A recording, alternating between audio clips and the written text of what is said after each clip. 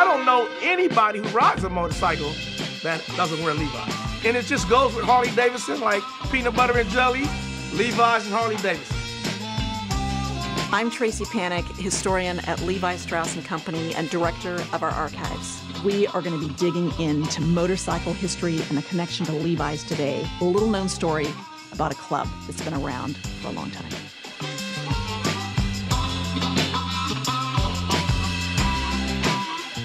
Levi's have been connected to motorcycle culture for a long time. A lot of that culture coming out of post-World War II veterans, and they wanted to re-establish the feeling of brotherhood that they had had with other soldiers, so they set up bike clubs. Leo Hopkins was one of the early members of the Berkeley Tigers, a predecessor club to the East Bay Dragons, and Levi's became the uniform. Toby Livingston founded the East Bay Dragons Motorcycle Club. It's considered one of the oldest African-American bike clubs still in existence today. And we were lucky enough, a couple of years ago, Toby visited, along with other members of the Dragons, at the Levi's archives. But what we're most excited about is that the East Bay Dragons donated one of their vests. And this is it. Baggs was the owner of this. That was his name. He passed away, but he was one of the original members of the East Bay Dragons. And you can see all of the pieces that make this his signature.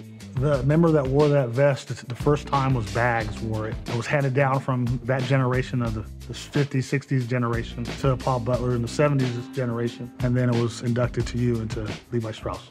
In our club, you can only wear our patch on a leather vest or a jean vest. So those are the only two ways you can wear a vest. The patches signify what title we have in the club, and it's up to each member what they put on their vest. Today I have mine, it's the summertime, I'm wearing my black Levi's. Doesn't have to be blue, it can be black.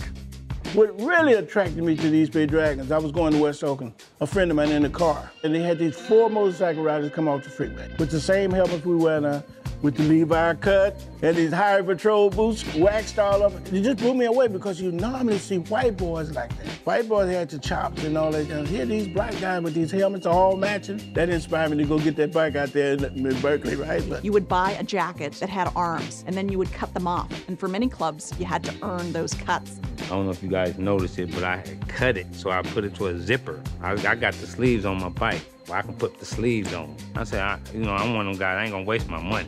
I like my Levi's like this, creased and go to the cleaners. My name is Ezel, they just use the EZ, Easy, just call me Easy. I guess I was a different dresser, I guess. I can't tell anybody else what to do and how to do it. I have a lot of pride in me. Can't explain it no better than that. Tell me about the club and what it means to you to have belonged to it for as long as you have. it kept me alive. If you're hanging around on the streets, and then like my grandmother always say, idle mind's the devil's workshop. So you're gonna get in trouble if you don't have your mind set on something that's gonna be productive.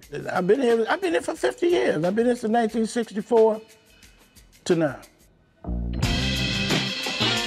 Thanks for joining us as we learn a little bit more about how people have lived in their Levi's.